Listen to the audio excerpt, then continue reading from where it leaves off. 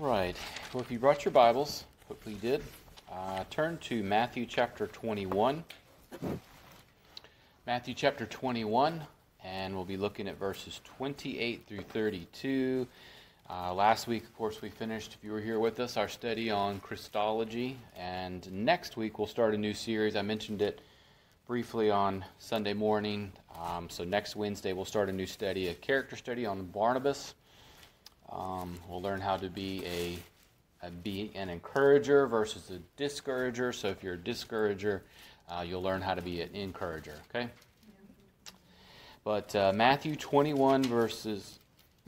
21, we'll be looking at verses 28 through 32. This is the parable of the two sons. And so we'll be looking at that this evening. And again, next week we'll start a new series on Barnabas. I'm going to read this quote to you. It's by an author. It says, "The evidence of knowing God is obeying God." Pretty simple, isn't it? And that is in many ways what the parable teaches. It's talking about obedience, the need to obey the Lord, to be obedient to Him. And we'll see more on that as we go along through this very short parable, unique to Matthew's gospel. But tonight, when we look at this parable, again, I've used this expression when we've done some parables along the way, or on Sunday nights with with Mark, that Jesus often called a master storyteller.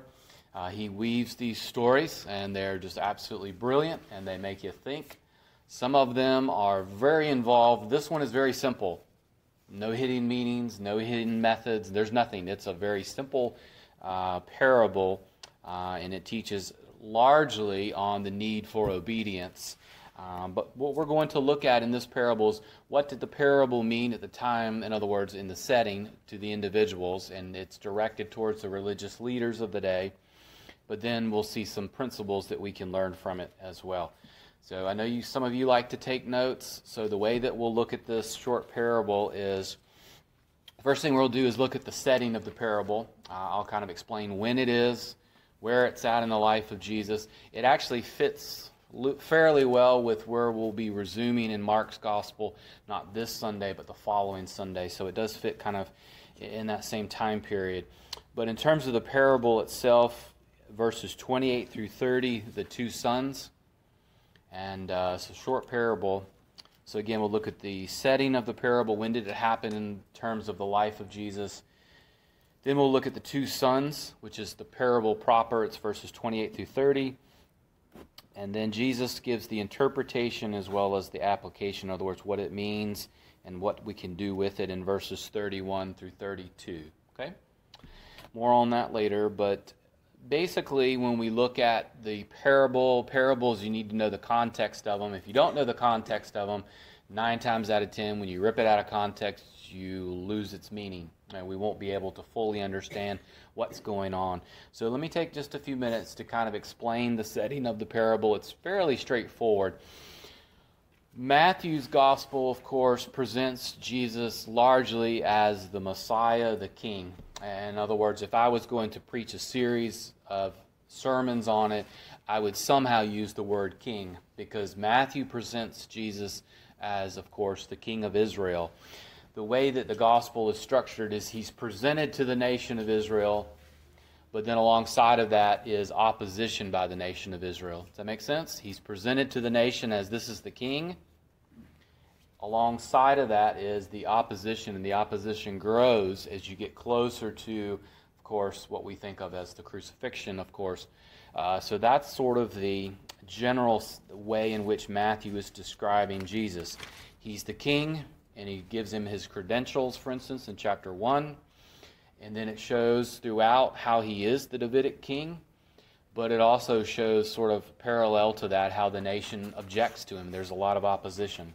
Now, if you look at chapter 21, verse 1, you probably recognize that. It's the triumphal entry. When we start Mark, not this Sunday, in other words, we resume, but the following Sunday, we will be in this exact setting, which is the Passion or the Easter week, the final week of the Lord Jesus. So this is where we are. We are in that final week of Jesus, that week of the triumphal entry and all of that. Now, we actually can figure out pretty well which day of the week this is. So Jesus entered into Jerusalem on which day? Not a trick question. Sunday. All right? The triumphal entry, Sunday. If you look at verses 17 and 18, you can tell what day of the week this parable is told on. Notice verse 17 of chapter 21. He left them and went out to the city, to Bethany, and he spent the night. So this will be Sunday night as we think of it. But then notice in the morning, what does he do? He goes back to the city, and we have that barren fig tree story that's told. Jesus goes to the temple and then would retreat in the evenings, you might say, during that week. So what we have is on Monday, so the day after the triumphal entry, Jesus goes and he returns and he has this encounter once again with the religious leaders.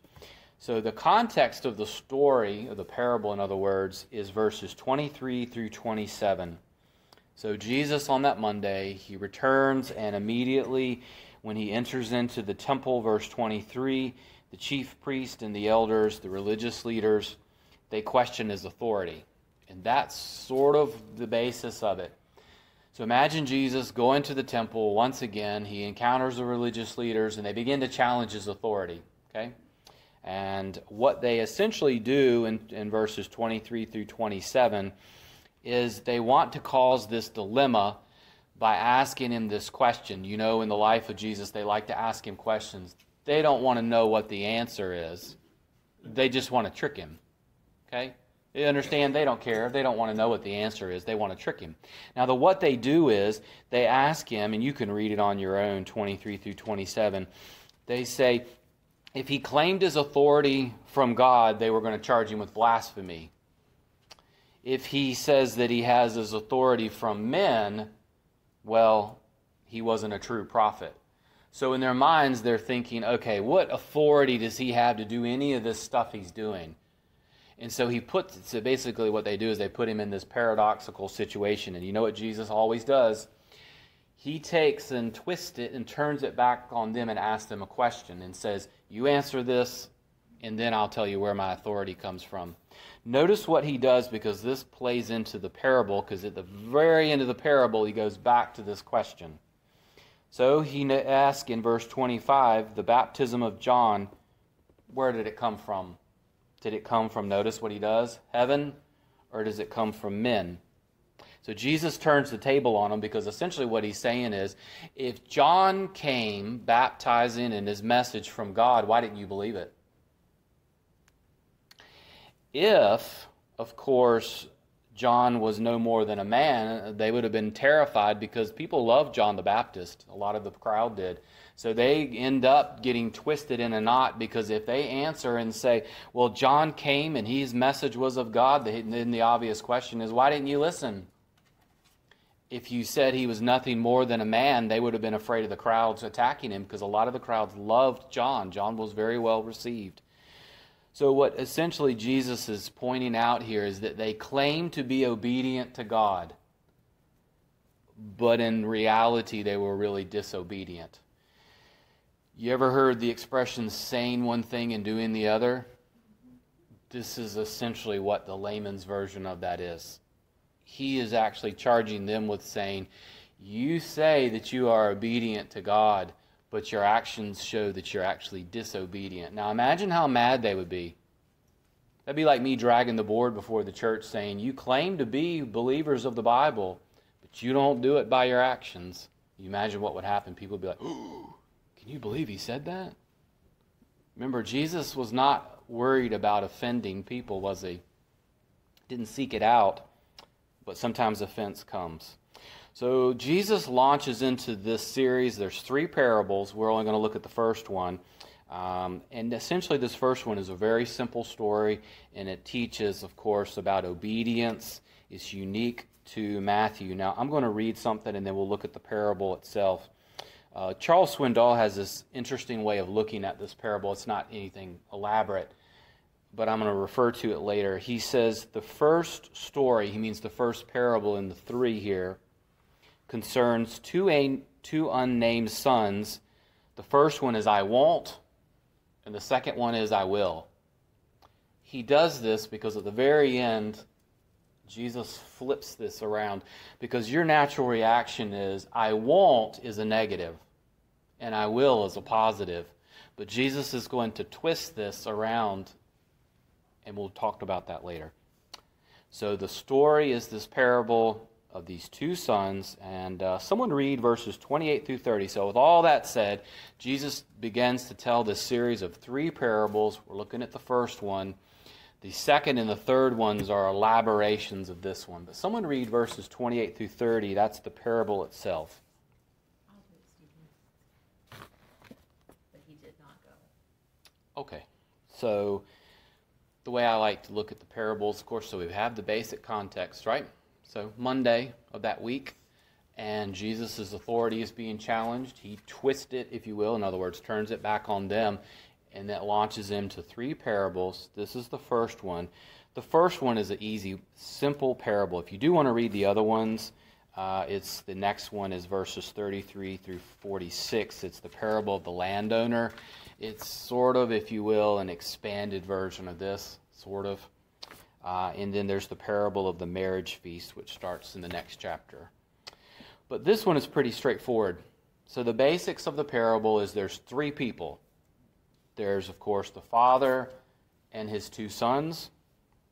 Now, if you notice the father, a couple of things with this is, the father gives the exact same instructions, we'll look at this in a few minutes, to both the sons. Go work in the vineyard and do it right away. In other words, don't ask questions. He expects obedience, and obedience to be immediate. Does that make sense? Pretty simple. Now, when you start thinking about, okay, what in the world's a vineyard? Why does he use the expression of a vineyard? Well, let's turn to Isaiah chapter 5 and verse 7 and let the Bible give us the answer to the question. Because the vineyard is used a good bit. The reference, it's Isaiah chapter 5 and verse 7. So again, he's speaking to the religious leaders, if you will, of the day in the temple. And they would have been irate with him by the time he gets done with this, because they knew exactly what he was talking about. So Isaiah chapter 5 and verse 7, I'll just read it.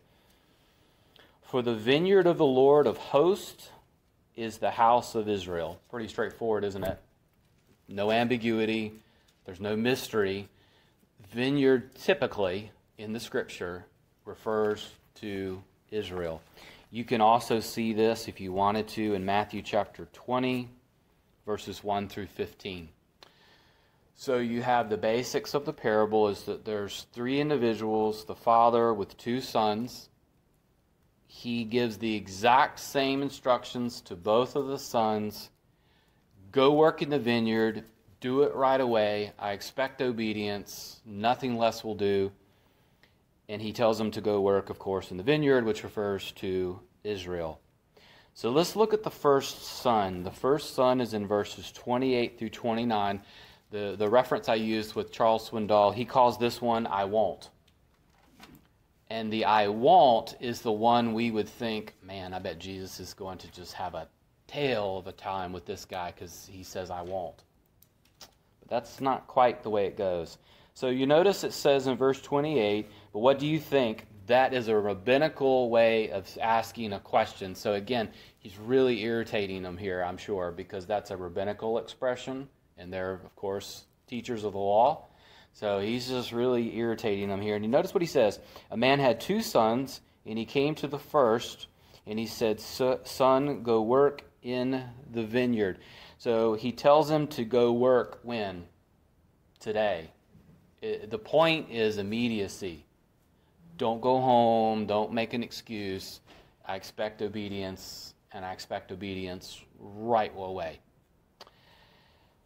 But he doesn't do it, does he? Notice what it says. He answers back, no way. I'm not doing that. I will not. Now, if we just stopped right there, I know what we would all be thinking. This is the guilty one. This is the negative example, right? But notice the rest of it. But afterwards, he regretted it and went. In the Greek, in other words, the regretted it, to regret something. Actually, the Greek word, it's a long word here. Have you ever heard the Greek, or it's a Greek word, it stems off of meta, M-E-T-A. I'm going to read you what it says about what the actual meaning of to regret it means in the Greek here.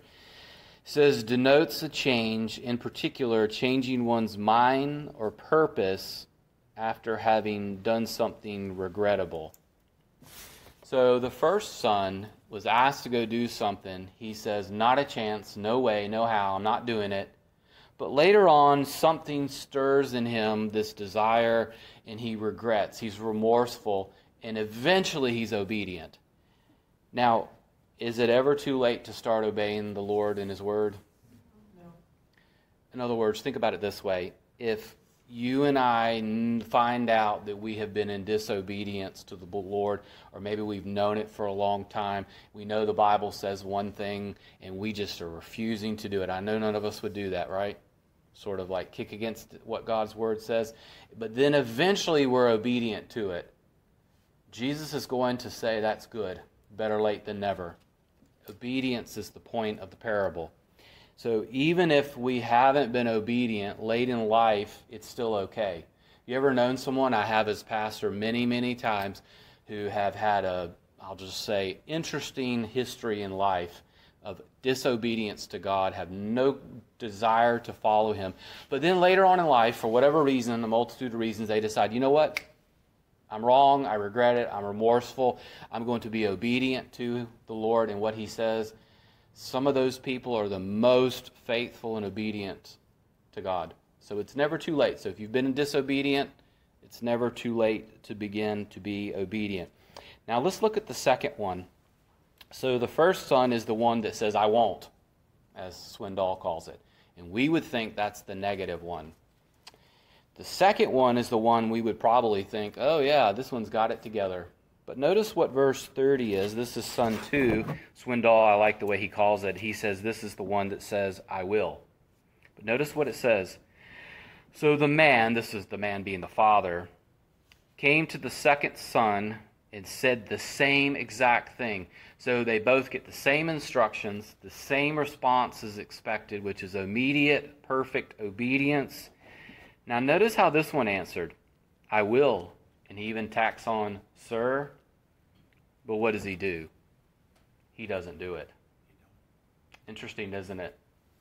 He doesn't actually do. So he's given the same instructions, but he even says, I'm going to go do it, sir, master, Lord. But what does he do? Nothing. He doesn't do it. Yes, but he did not do what the Lord told him to do. He gave lip service. Now, have you ever had that happen to you before? And don't raise your hands. Read the Bible, come and hear Pastor Stephen, and you're like, amen.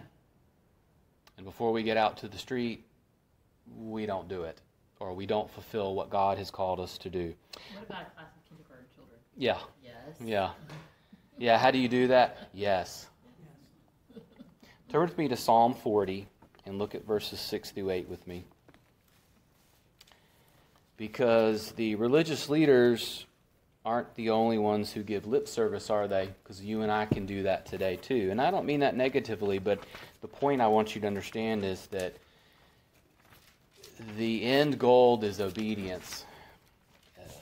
And sometimes God is more interested in us being obedient. But I want us to look at something. I think this is just interesting,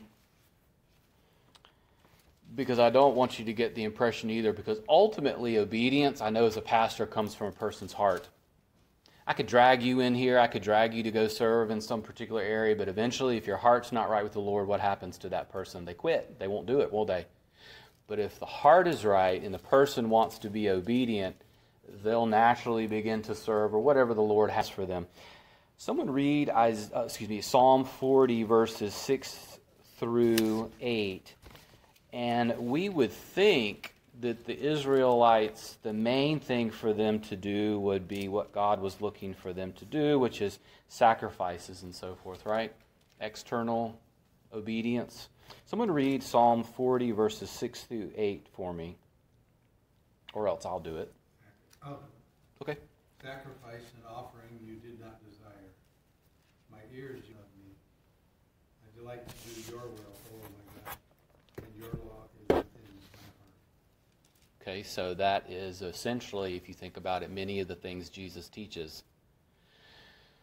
The heart is the source of whether or not we really want to obey the Lord.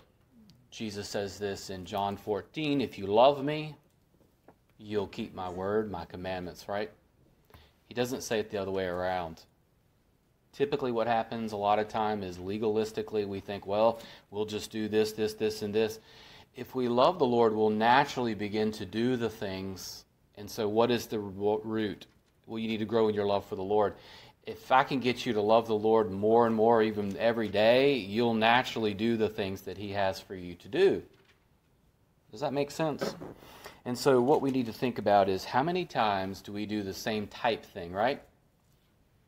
Don't worry, Lord, I will obey you. Whatever you tell me to do, I will do it. And then we don't. We don't obey Him and don't do what He wants. Now, let's go back now to the parable, because Jesus gives us, in this one, He actually gives us the interpretation. He also gives us what we might think of as the application or principle. So turn with me to Matthew. Let's go back to Matthew 21. Verses 31 through 32. And again, remember, two individuals, two sons, if you will. I won't and I will. I won't, we would think, is the negative, and I will is the one that we would probably naturally think would be the one Jesus is, if you will, esteeming. But someone read verses 31 through 32, and Jesus will answer the question, but He's going to answer it in a way they would never have expected. Someone read the 31 through 32 for me. Which of the two did the will of his father? They said, the latter. Jesus said to them, truly I say to you, that the tax gatherers and harlots will get into the kingdom of God before you. For John came to you in the way of righteousness, and you did not believe him. But the tax gatherers and harlots did believe him. And you, seeing this, did not even feel remorse afterwards so as to believe him. All right. Thank you, Dave. Thank you for the annotated version. I appreciated that. Yeah. Well, actually, in a lot of ways, that is true, isn't it? Because Jesus now gives the interpretation and the application. In other words, we can draw the principle from it. But the thing I want you to see is Jesus doesn't always do that. Sometimes He just throws these parables out there and we chew on them, as Gary would say, right? For a long, long time to try to figure them out. But here we don't have to do that. The emphasis, though, again, is on the religious leaders saying something, but doing something different, right? And this has broad, of course, principles, but let's get to those later, how we might do it. It's simply a parable of lip service versus obedience. Christians, I think, lose their witness over this so many times, right? Just simply mouthing the words and doing these things, but then when it comes time to be obedient, we don't always do them, do we? Of course, this is a much stronger one here. So let's look here, minus Dave's annotated version. So the first son, who's the first son? Oh, it's the opposite of what we would think. The I won't are who? Tax collectors and the prostitutes. And what does he say? Goodness gracious, they'll enter into the kingdom of God long before you. That's just unreal. We tend to think of Jesus as light, fluffy, the least offensive person, but here he is going before them, and he says, these tax collectors and prostitutes, these harlots enter into the kingdom of God, and you won't even enter into them. They'll actually even go in before you even have a chance. Now, Matthew is what? What was his occupation? Isn't that interesting? In Matthew's gospel, he keeps bringing in tax collectors. He wanted to read. Will you read something for me? Because Dave stole it from you last time. Read for me, and let's turn Matthew 9 through 13. Because let me ask you, do you think if you were writing the gospel, if it was me, I would have not included tax collector? Because it'd be like me saying, well, I used to be, a senior analyst and a project manager, and they're harlots and sinners. There's probably some truth to that, but anyway. Matthew chapter 9, verses 9 through 13, and this is Matthew's call into ministry. So, yeah, would you mind reading it? As Jesus passed on from there, he saw a man named Matthew sitting at the tax office. He saw and learned that this means I desire mercy and not sacrifice. For I did not come to call the righteous, but sinners to repentance. All right, thank you so much. Interesting, isn't it? Same idea, isn't it? All that long time later, the same idea, same problem. The religious leaders can't get over themselves. They think that they somehow earn God's favor, and there's no chance that these tax collectors, these harlots, these sinners. But Jesus, what is his point? It was read just a second ago. He says that, of course, a healthy person doesn't need a physician, but a sick person does. If you and I don't recognize our need to go to the doctor, that's not good, is it? If we need it. And that's sort of the idea there. You and I need to recognize that we are sinners and all fall short of the glory of God, and the only way we are saved is by grace through faith. It's all the work of God. But if we never recognize our need, we're never going to go and look for it, will we? It's like the publican and the tax collector, or the publican and the sinners, and we have all these sort of stories here. But let's go back here to Matthew chapter 21 and verse 31 and 32 before we finish the parable here. So Jesus, of course, do you think he made them irritated, or do you think they thought, man, he's really warm and fuzzy and seeker-friendly?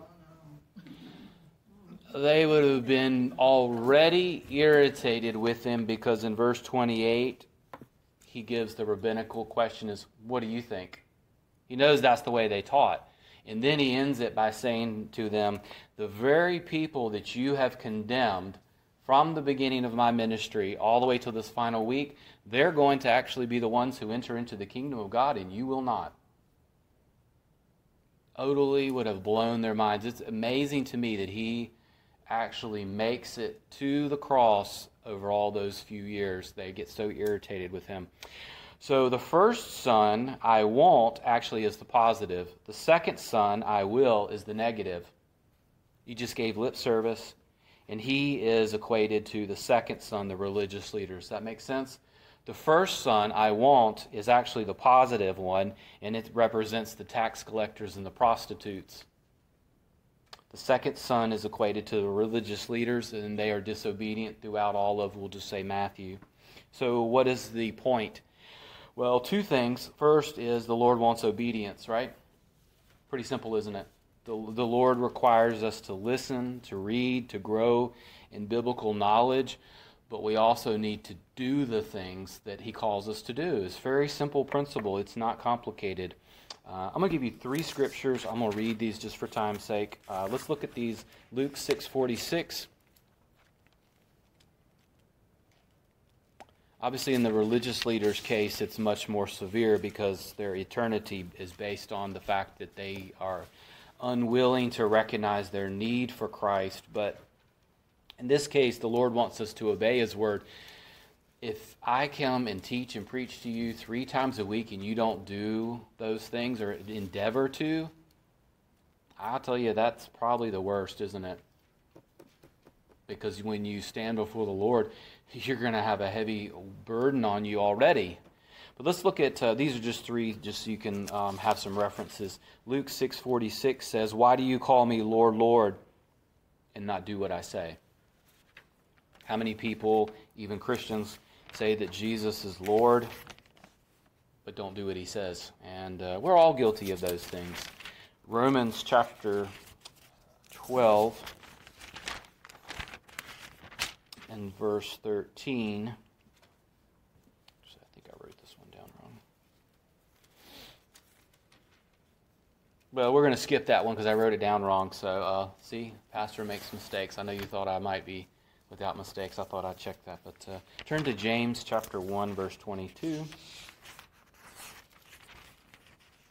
We probably know this one, right? James chapter 1 and verse 22. Wrote down the Romans one wrong.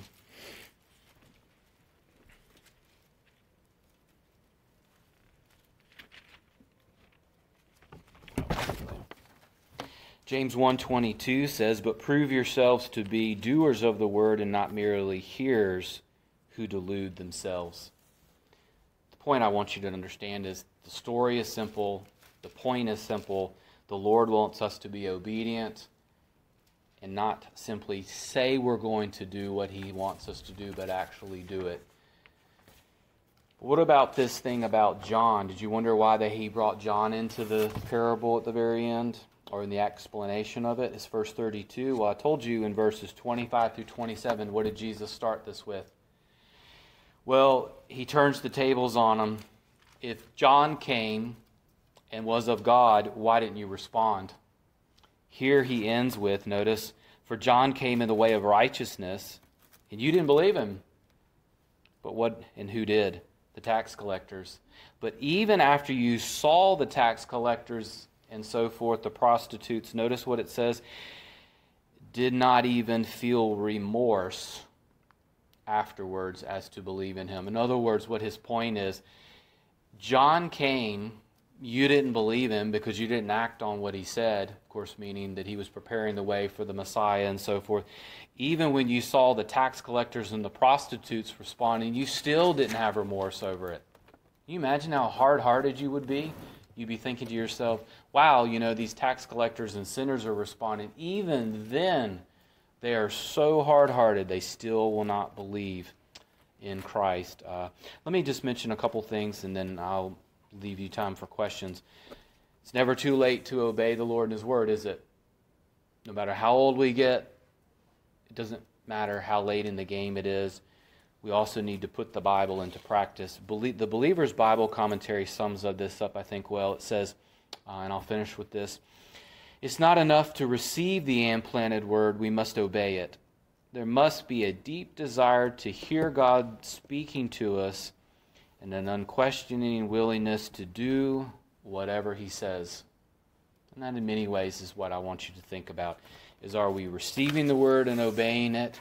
Are we putting it into practice? And if not, why not?